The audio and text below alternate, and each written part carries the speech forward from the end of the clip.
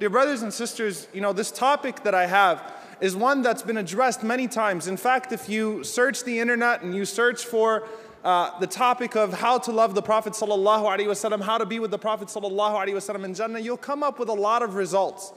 And subhanAllah al-Azim, the question that I always used to get every time I'd complete this subject, in any conference, in any masjid, is a person would take me to the side feeling extremely guilty, and you could see the sadness on their faces, and they'd say, Sheikh, but I don't love the Prophet ﷺ.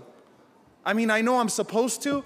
I know that, I love his personality when I hear about him, but I don't feel a closeness and affinity to the Prophet ﷺ. I certainly don't love him more than my mom, more than my wealth, and so on and so forth.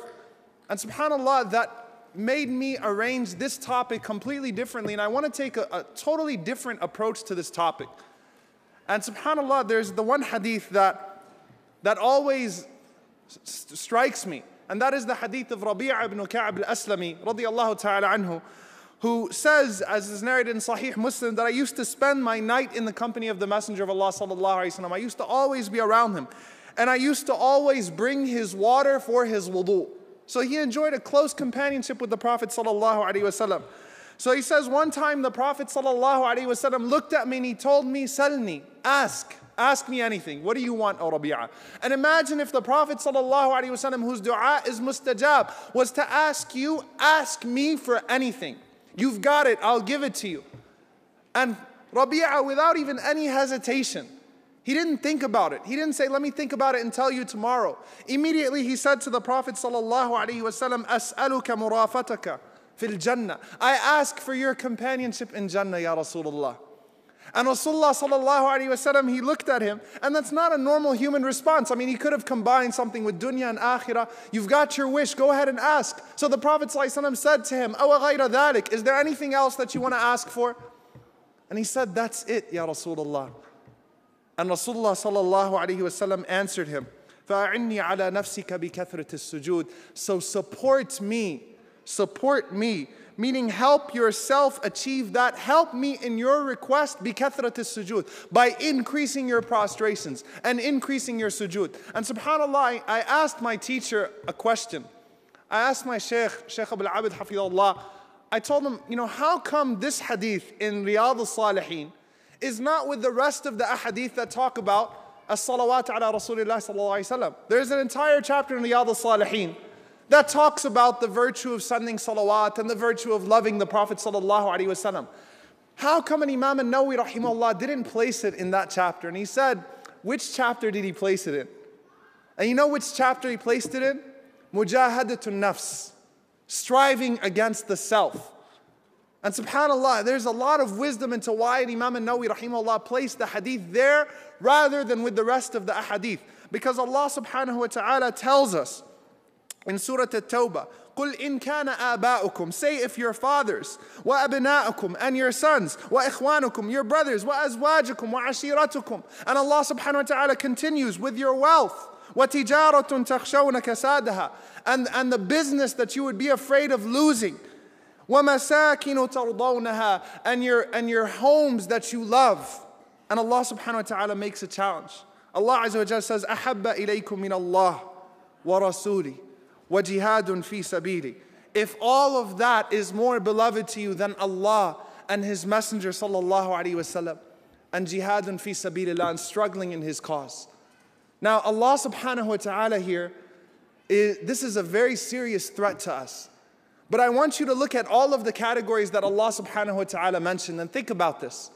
Everything that Allah mentioned, your fathers, your sons, your brothers, your sisters, your parents, your money, your business, your sense of commerce, your homes, all of those things fall under the category of hub fitri. You love these things by nature. As a human being, we love all these people and we love these things. Every single person has this love inside of them. This is hub fitri. And loving Allah subhanahu wa ta'ala is also hub fitri. It's a natural love. We all incline towards Allah subhanahu wa ta'ala. Even an atheist who says he doesn't incline towards Allah subhanahu wa ta'ala is a liar. It's inside of all of us. If a person doesn't love Allah subhanahu wa ta'ala, it's because of their own desires, it's because of their own ingratitude and things of that sort. But we naturally incline towards Allah subhanahu wa ta'ala. But you know what? The same is not true with the Prophet sallallahu alaihi wasallam. As Imam Ibn al-Jawzi rahimahullah said, the love of the Prophet sallallahu alaihi wasallam is not hub fitri, it's hub ikhtiyari. You choose to love the Prophet sallallahu alaihi wasallam. You learn about the Prophet sallallahu alaihi wasallam. You fall in love with his attributes. And you know what? That's why if I ask each and every single one of you, you've been sitting in this conference all day listening to these amazing things about the Prophet sallallahu alaihi wasallam. If I asked you now, do you love the Prophet sallallahu alaihi wasallam now more than you did this morning, would anybody in the audience say no? We all do, right? It's only natural because it's jihadun nafs. You struggle against yourself to love the Prophet ﷺ. You learn about the Prophet ﷺ. You listen to his seerah and you naturally fall in love with his character and his attributes. You naturally want to draw closer to him sallallahu alaihi wasallam. Right? If you listen to a seerah or you listen to a lecture on a shama'il, on the characteristics of the Prophet ﷺ, you naturally start to love him more. And that's why the seerah occupied such a position in this deen that Abdullah ibn Amr radiallahu anhu said it was taught the way that the Quran was taught. Because the Quran brings us to Allah subhanahu wa ta'ala and the seerah brings us to the Prophet sallallahu alaihi wasallam. And that's why I guarantee you that if you take the advice of Sheikh Yasir, hafidhahullah, when he spoke about studying the seerah and spoke about taking those steps in your life so that you can start to learn about the Prophet sallallahu alaihi wasallam, the more you listen to the life about the life of the Prophet sallallahu alaihi wasallam, the more you will love him alayhi salatu wassalam, the more you will want to be like him sallallahu alaihi wasallam. So it starts off with that understanding that this is a struggle. And don't feel bad that it's a struggle. And as long as we first start off with that understanding, because if you don't love Allah subhanahu wa ta'ala, that means that there's an obstacle. If you don't love the Prophet sallallahu alaihi wasallam, it could mean that you just haven't learned enough about him, that you're just not applying enough of his sunnah in your life. And I want to share with you a story that Sheikh Muhammad Hassan shared once, and I'm sure some of you may have seen it. Said that a young man once went to his teacher, and he said, how do I dream of the Prophet ﷺ? I really want to see the Prophet ﷺ in a dream. You know, how sweet is it when you close your eyes at night and you are looking at the Prophet ﷺ? There is no feeling in the world that could parallel that feeling, right? How jealous should we be of Anas radiallahu ta'ala anhu, who used to see the Prophet ﷺ every single night? Wow. How lucky and blessed is Anas radiallahu ta'ala anhu. We all want that blessing to see the Prophet ﷺ because the Prophet ﷺ said it also has implications. Whoever sees me in his sleep has indeed seen me. This is a good sign. This is a great bushra. And this young man comes to a sheikh and he says, I want to see the Prophet ﷺ. He said, okay, well, let's eat dinner. And he served him a dinner that was full of salt. Just threw salt all over the food. And the young man is eating this food, and he thought this must be some kind of weird approach to it, you know. This is how you see the Prophet ﷺ eat salty food, really salty food. And the sheikh didn't give him any water to drink. And then he went to sleep that night. And he woke up in the morning and the sheikh asked him, what did you see last night? He said, I saw waterfalls and oceans and seas and rivers. I just saw bodies of water everywhere. And the sheikh said, there's your answer.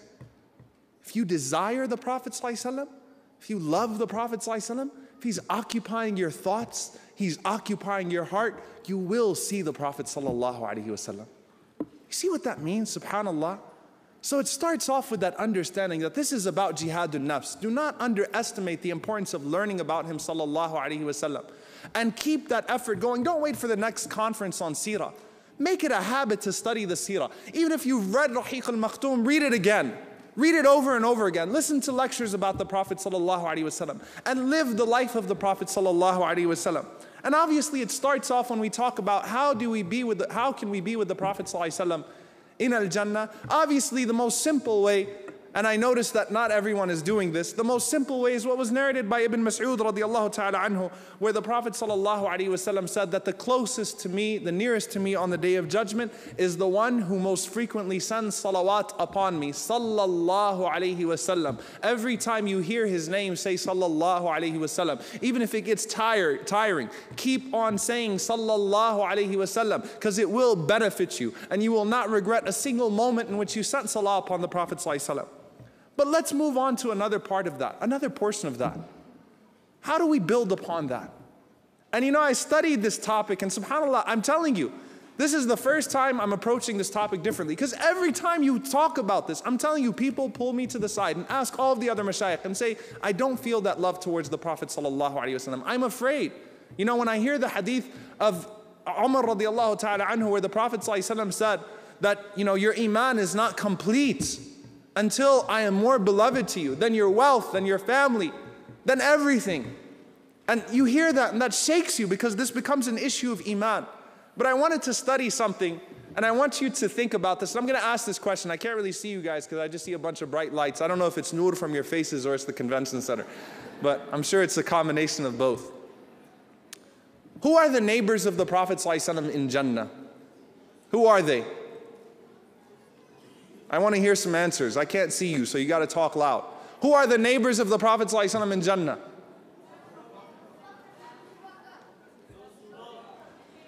Rasulullah sallallahu alaihi wasallam specified two companions, and I'll give you a hint, they're not Abu Bakr and Umar radiallahu anhuma. They have their own virtues. But Rasulullah sallallahu alaihi wasallam specified his two neighbors in Jannah. Talha and Zubair radiallahu anhuma. Rasulullah sallallahu alayhi wasallam said in the authentic hadith, Talha wa Zubair jaraya fil Jannah. They are my neighbors in paradise. Those are my two neighbors. If you want to go to the neighborhood of the Prophet sallallahu alayhi wasallam in Jannah, when we go to visit the Prophet sallallahu alayhi wasallam, bi'idhnillahi ta'ala, we'll pass by the houses of Talha and Zubair. And I thought to myself, why Talha and Zubair? I never asked myself this question. I've taught about Ashram Mubashirin in Jannah many times, never asked myself that question. And subhanallah, there is something very unique about both Talha and Zubair. As Zubair radiallahu ta'ala anhu is the first sword that was raised in the cause of the Prophet sallallahu alaihi wasallam. When Zubair radiallahu anhu was a young man in Mecca and he heard that the Prophet sallallahu alaihi wasallam had been attacked, he ran to the Prophet sallallahu alaihi wasallam with his sword to defend the Prophet sallallahu alaihi wasallam. And the Prophet sallallahu alaihi wasallam sees Zubair running towards him with his sword drawn, panting, ready to fight somebody. And Rasulullah sallallahu alaihi wasallam says, "What are you doing?" He says, "Ya Rasulullah, sami'tu annaka ukhidht." I heard that somebody hurt you. And Rasulullah sallallahu alaihi wasallam said, "And what were you going to do if that was the case?" Rasulullah and Zubair radiallahu anhu said, "I was going to strike him with this sword. I was ready to fight in your cause." And that's why Zubair radiallahu anhu is the first sword that was drawn in the cause of the Prophet sallallahu alaihi wasallam. What about Talha radiallahu ta'ala anhu? What is the day of Talha, as Abu Bakr radiallahu anhu used to call it? The day of Uhud.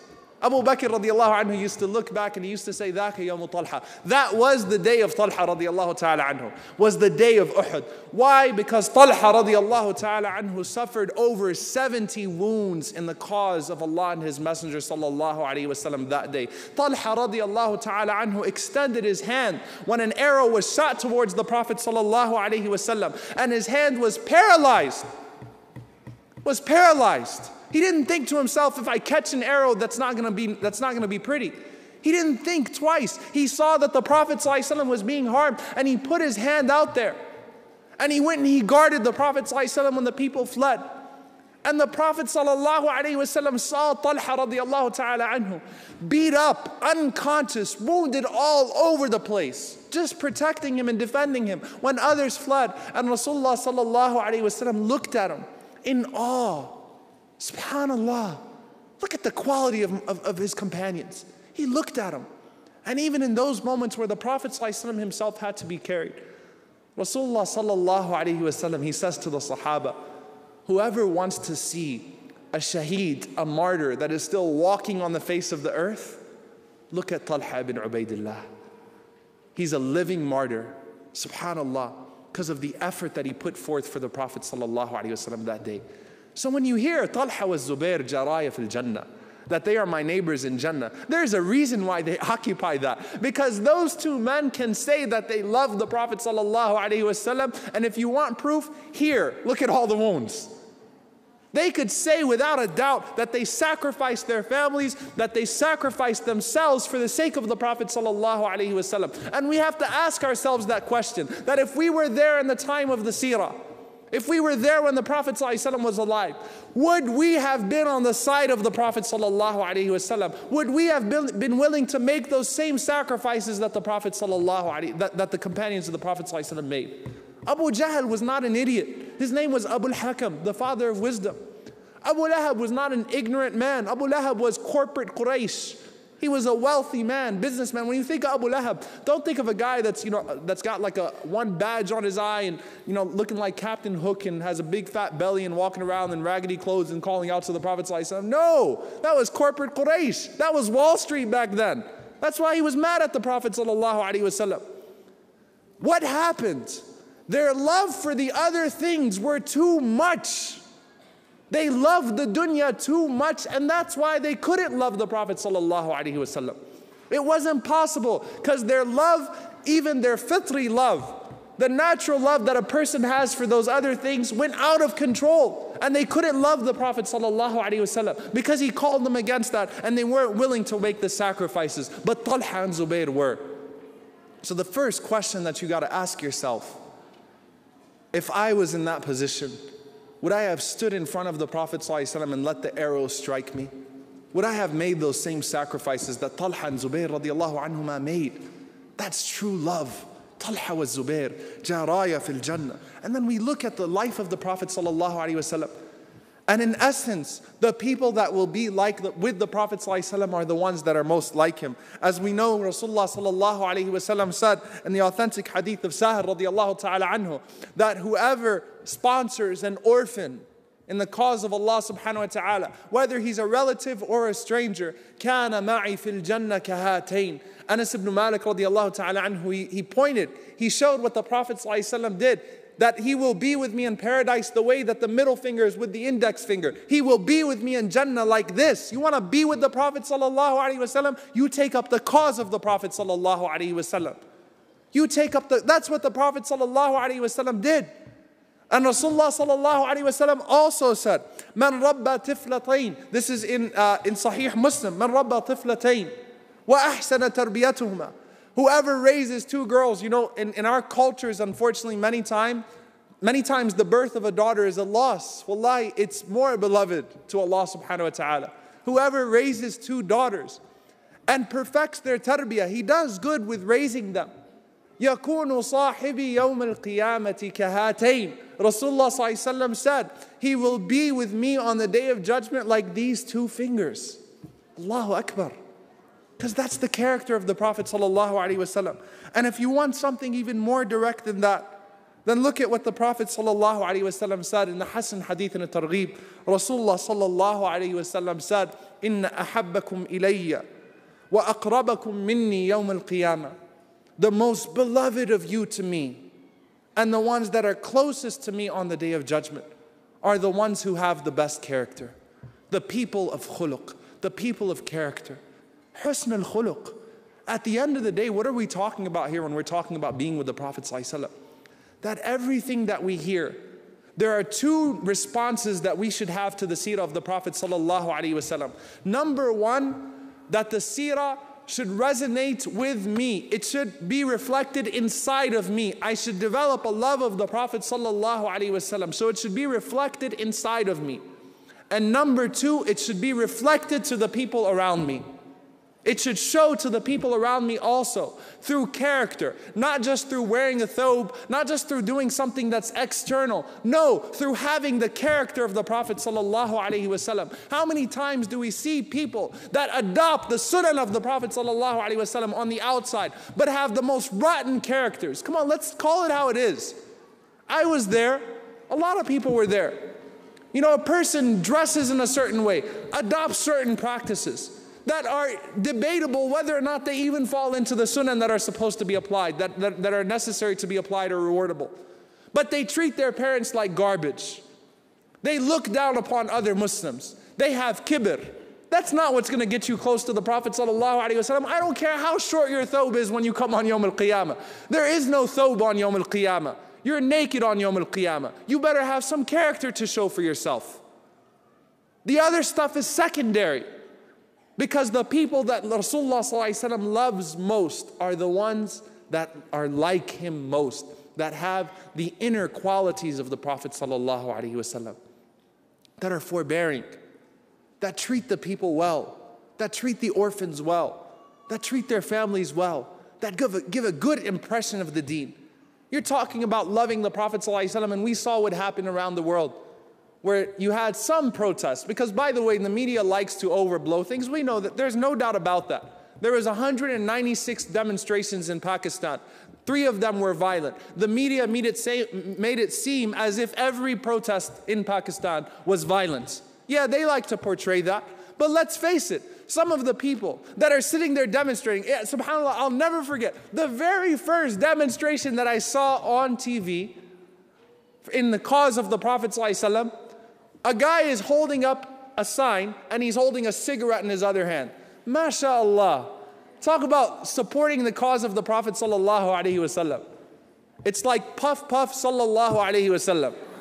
Right? That's not doing you any good on the Day of Judgment. What are you talking about? What are you talking about? You're offended. There's a hypocrisy there. When you say that you're offended because you're hurt because the Prophet ﷺ was hurt. How many of us Muslims watch Family Guy? Let's face it. Watch them portray Allah subhanahu wa ta'ala, God wal-iyadu billah, with a gray beard committing zina and drinking alcohol. You didn't get offended by that. Now you decided to get hurt? That's a joke. You love the Prophet ﷺ, you be like him. And you know what? If 10 million people in this country were acting like the Prophet ﷺ, not a single person would dare to insult the Prophet ﷺ that way. If we lived what the Prophet ﷺ taught us, if we had that khuluq that the Prophet ﷺ taught us, no one would dare to do those types of things because they would know who the Prophet ﷺ is through us. But if the people, all they know about the Prophet ﷺ is that he was a jerk who owned a grocery store in my neighborhood, who sold me haram. He was a rude taxi driver. That was a rude patron at a restaurant. Those are the Muslims, reinforcing stereotypes. What do you expect them to think of the Prophet ﷺ? You're not supporting the cause of the Prophet ﷺ, you're hurting it. You live that khuluq of the Prophet ﷺ. That's what love of him means today. That's what being with him means on the Day of Judgment. And then we see that loving him in truth, subhanAllah, is our only hope at the end of the day. Truly loving the Prophet ﷺ, there's no way around it. There's no way around it. Mujahadatun nafs. You got to fight yourself. It is struggle. It is striving to really develop that affection towards the Prophet ﷺ and to live the life of the Prophet ﷺ. At-Tabarani, rahimahullah, he narrates an authentic hadith that a young man came to the Prophet, that Rasulullah ﷺ saw a young man, and that young man was in grief. And Rasulullah ﷺ asked him, "Ma yubkik, why are you crying? Ya ghulam, ma yubkik, why are you crying, O young man?" Rasulullah ﷺ cared about him. And he said, "Ya Rasulullah, O Messenger of Allah sallallahu alaihi wasallam, you are more beloved to me than myself, more beloved to me than my children, more beloved to me than my parents. When I'm at home, I think of you. And when I think of you, I can't wait to see you. And when I can't wait to see you, ataytuka bil masjid, I just come to the masjid and see you. Right? I don't have to sit there and wonder, when am I going to get the chance to see you? I just go and I see you in the masjid." And he says, "Then I remembered my death and your death." And he mentioned his death first, although he was much younger than the Prophet ﷺ. And he said, "I remembered that when you enter Jannah, when you entered paradise, you're going to be in the companionship of the prophets. And I fear that even if I enter paradise," subhanAllah, look at the himmah of this young man. Look at his ambition. "Even if I get to Jannah, even if I make it to paradise, I'm not going to be able to be on your level. I'm not going to be able to see you. I'm going to be down there with the masakeen of al-Jannah." Now, if you ask any one of us, being masakeen of al-Jannah, we'll be fine with that, right? As long as we don't go to hell. Look at the way these people thought. He said, I know I'm not going to get a chance to be with you. And At-Tabarani, in his narration, which is a more extensive narration of this incident, it is a hadith that is hasan. He says that Rasulullah sallallahu alayhi wasallam comforted him, but Rasulullah sallallahu alayhi wasallam didn't answer him until Jibreel alayhi salam came to the Prophet sallallahu alayhi wasallam with the ayah in Surah An-Nisa, وَمَن يُطِعِ اللَّهَ وَالرَّسُولَ فَأُولَٰئِكَ مَعَ الَّذِينَ أَنْعَمَ اللَّهُ عَلَيْهِمْ مِنَ النَّبِيِّينَ وَالصِّدِّيقِينَ وَالشُّهَدَاءِ وَالصَّالِحِينَ. And whoever follows, obeys Allah and the Messenger sallallahu alayhi wasallam, then they will be with those upon whom Allah subhanahu wa ta'ala has bestowed His favor, from the prophets, from the truthful ones, from the martyrs, from the righteous. وَحَسُنَ أُولَٰئِكَ رَفِيقًا. And what a beautiful companionship it will be. What a great gathering to be in. And that's what it means to be with the prophets. And it's not just Rasulullah sallallahu alaihi wasallam. You want to be like Talha and Zubair and be with the Prophet sallallahu alaihi wasallam. You want to be the rafiq of the Prophet sallallahu alaihi wasallam. You want to be close to him. I want to share with you a narration. It's not about Rasulullah sallallahu alaihi wasallam, but it's about Musa alayhi salam.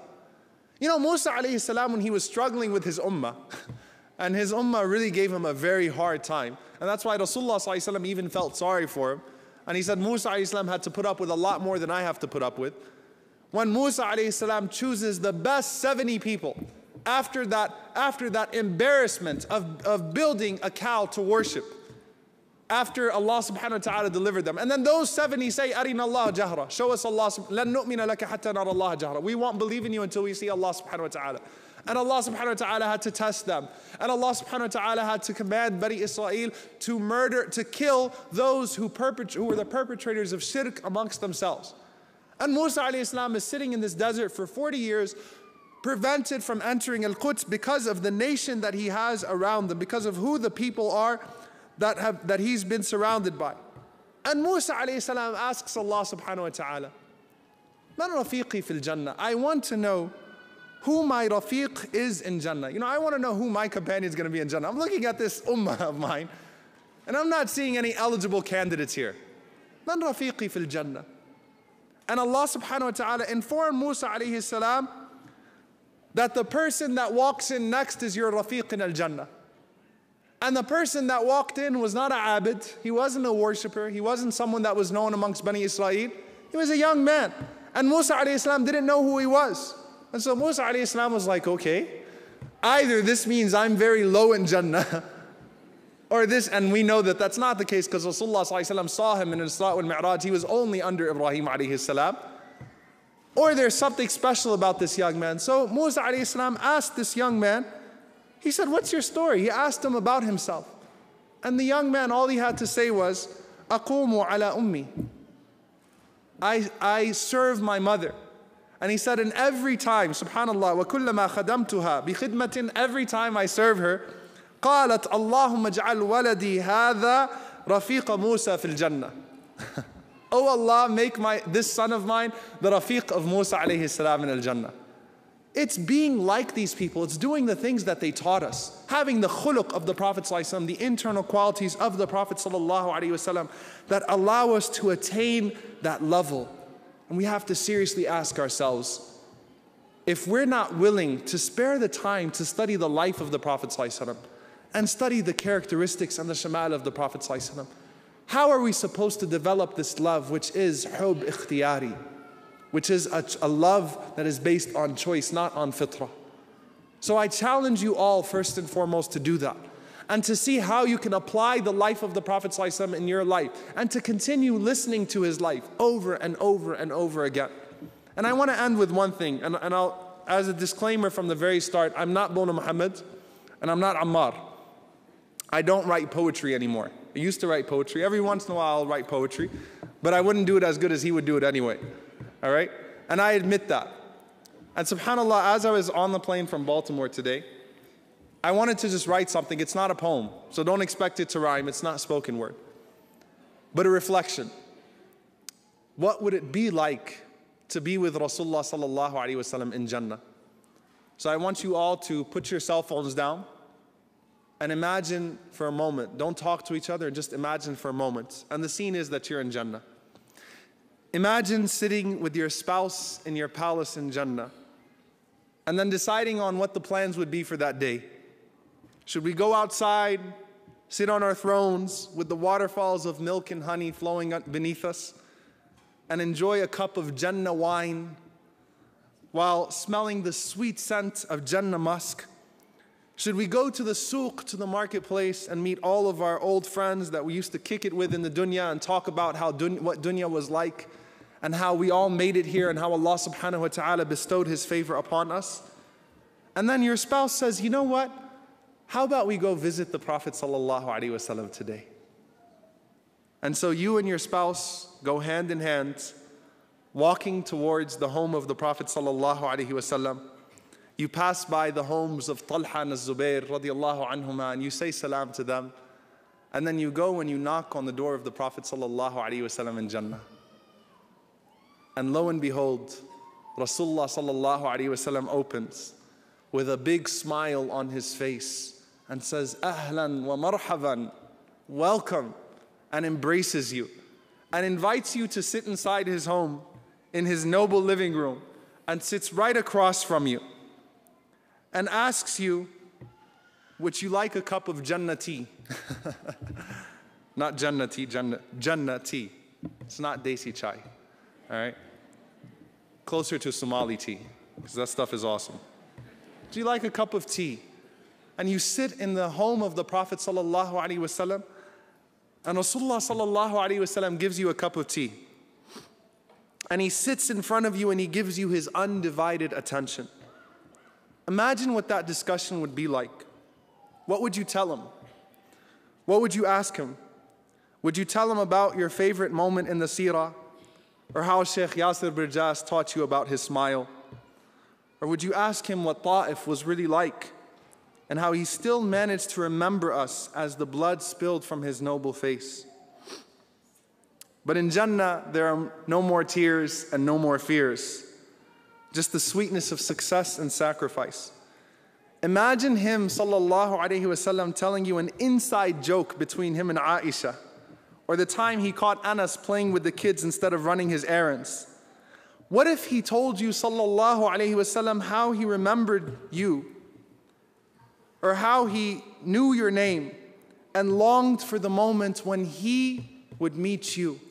What if he told you, sallallahu alaihi wasallam, that I remember when your salah and your salam reached me, and I answered to you, wa alayka salam, O so-and-so. What if at the end of that conversation, the Prophet ﷺ extended his hand and offered you a sip of water, after which you would never again feel thirst, not physically nor spiritually, for the only sight more noble and beautiful than the face of Muhammad ﷺ is the face of the Lord of Muhammad ﷺ and the Lord of you. And for that, all you have to do is look up and you see Allah subhanahu wa ta'ala. Don't worry about time. Don't worry about the Prophet ﷺ getting annoyed or getting tired of you or having to entertain other guests. Because in al-Firdaus, you'll never have to be left to imagine again. We ask Allah subhanahu wa ta'ala to grant us the companionship of the Prophet ﷺ and his companions and his family and the Siddiqun and the Shuhada in the highest level of Jannat al-Firdaus. We ask Allah subhanahu wa ta'ala that just as we sit here and we remember him sallallahu alayhi wasallam, that Allah Azza wa Jal does not disappoint us by not allowing us to actually see him while he's pleased with us. We ask Allah subhanahu wa ta'ala to make us amongst those who follow his sunnah and who will be embraced by him on the day of judgment and not turned away. We ask Allah subhanahu wa ta'ala to make him more beloved to us than our families and our wealth and everything in this dunya. We ask Allah subhanahu wa ta'ala to forgive us for our shortcomings. We ask Allah subhanahu wa ta'ala to grant us the pleasure of staring at his noble face. اللهم آمين. أقول قولي هذا واستغفر الله لي لكم. جزاكم الله خيرا والسلام عليكم ورحمة الله وبركاته.